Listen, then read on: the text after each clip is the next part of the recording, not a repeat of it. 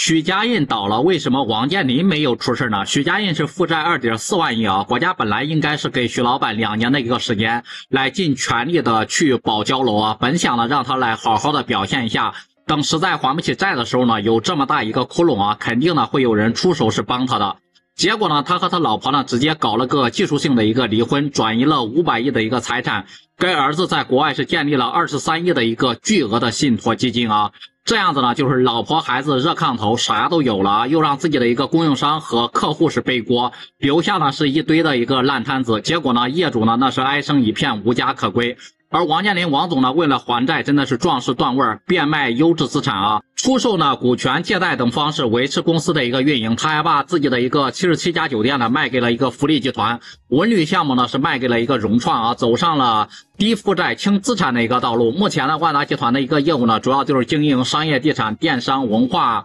金融等等方面啊，已经走出了高负债率的一个困境。所以说呢，两个人的结果呢也是完全不一样，真的是天差地别啊！不知道对于中国的这2位首富不同的一个结局，大家都是怎么看的？也欢迎在评论区里面留言讨论。